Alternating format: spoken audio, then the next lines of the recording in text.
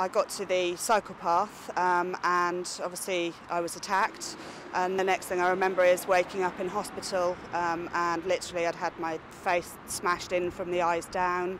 I'd got knife wounds on my face, several on my face, down onto my neck, a stab wound in my shoulder and a defensive knife wound on my right forearm. This week, Julie Cooper returned to the scene of her nightmare. It was along this path in Europa Way, Norwich, where she was brutally assaulted and robbed on August the 15th, 2000. The mother of two had been walking back to work when she was attacked and her bag was stolen.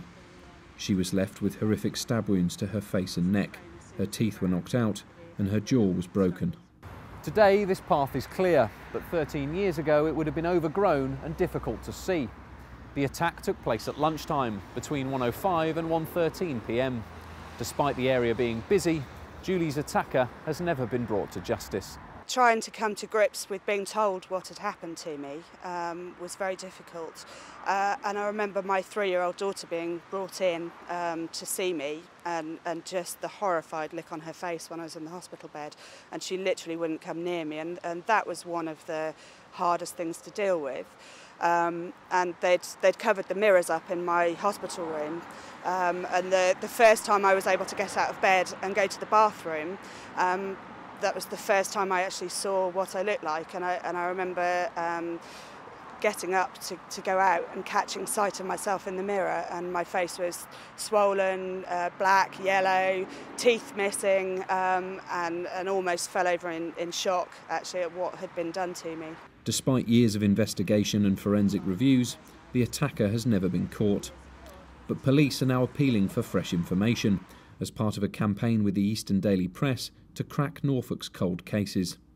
A replica image of the bag stolen from Julie has been released as detectives search for a breakthrough. When you look at the level of violence used to effect what was basically a robbery, it's just incredible. And Julie, I'm sure, would love closure, as would we.